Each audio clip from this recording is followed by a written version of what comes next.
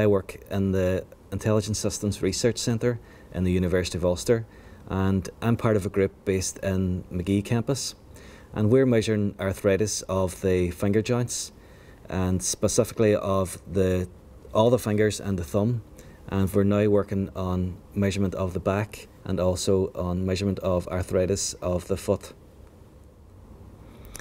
The research challenge for us was a major one in the UK. There's 580,000 people currently suffer with arthritis, and every year there's 20,000 new cases diagnosed with rheumatoid arthritis of the finger joints.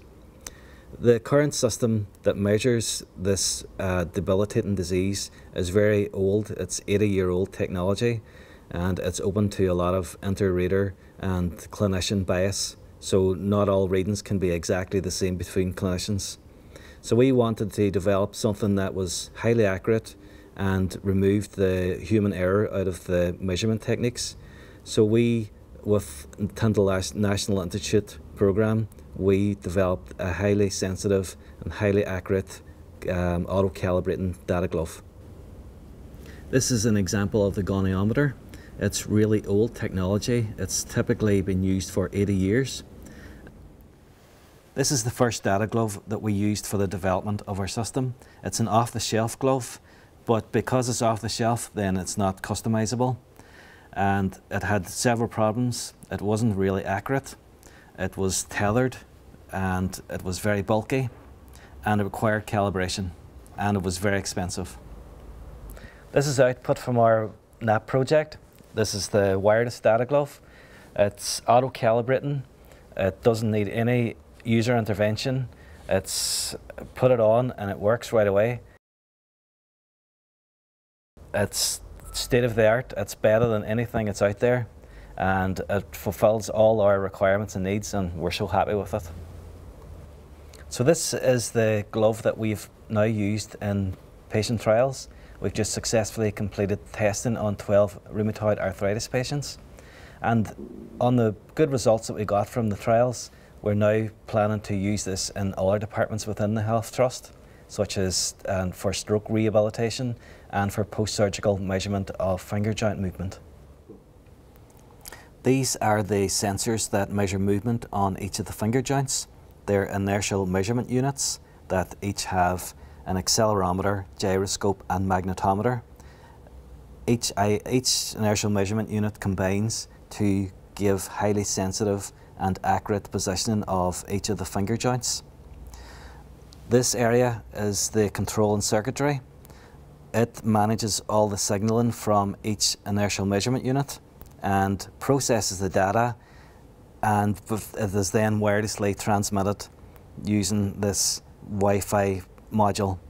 It uses standard TCP protocols, so there's no additional hardware required with this data glove.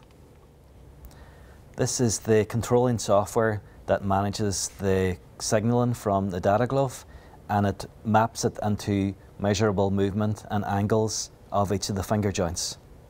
It's written in C#, and it's hosted currently on the Windows platform. This is the post-analysis screen. It's the output of the movement from each of the data glove sensors, and it just analyzes movement and shows where any potential problems exist.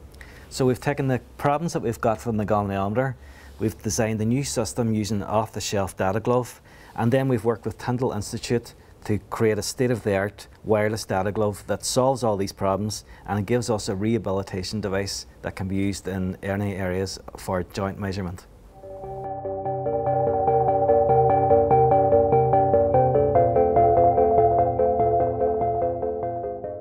So the researchers at the University of Ulster needed a wearable wireless system to monitor joint angle and finger dexterity in the whole analysis of rheumatoid arthritis.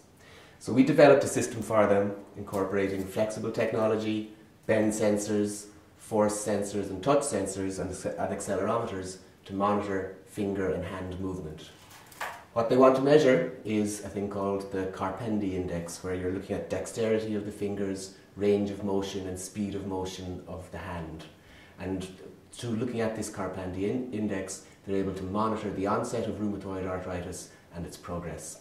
So following on from the development of that initial flexible system, we developed the phase 2 prototype, which was even more flexible, incorporated additional sensor modalities, and a high-speed Wi-Fi wireless system for high-speed data throughput.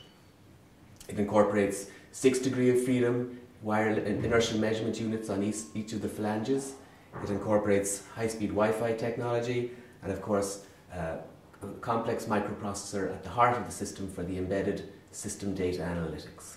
So building on the system that we've developed here, not only are we enabling the researchers at the University of Ulster to monitor rheumatoid arthritis, there are significant opportunities for looking at other clinical case studies such as post-stroke rehabilitation, post-surgical rehabilitation, and of course the whole area of looking at virtual reality and human-computer interaction. This type of systems where you've got very accurate, high-speed wireless data throughput associated with hand motion, there are significant opportunities in all these areas.